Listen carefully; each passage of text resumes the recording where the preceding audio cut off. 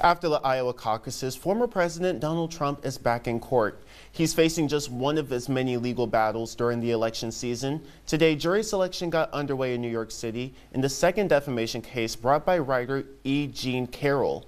Back in May, a different jury found Trump liable for sexually assaulting Carroll in a department store dressing room in the 1990s and then defaming her in 2022.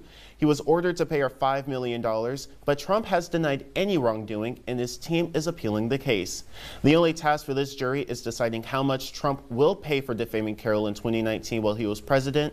The judge has ruled that the former president may testify next Monday, but his remarks must relate to damages, not Ms. Carroll's claims.